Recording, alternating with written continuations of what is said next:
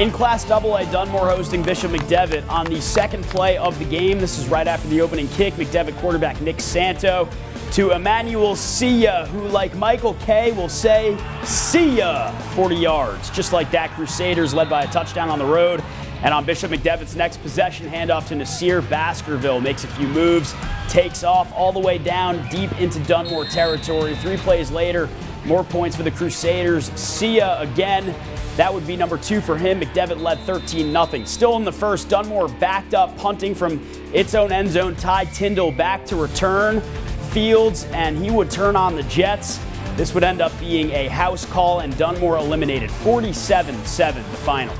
Among the big schools, Delaware Valley meeting up with Altoona.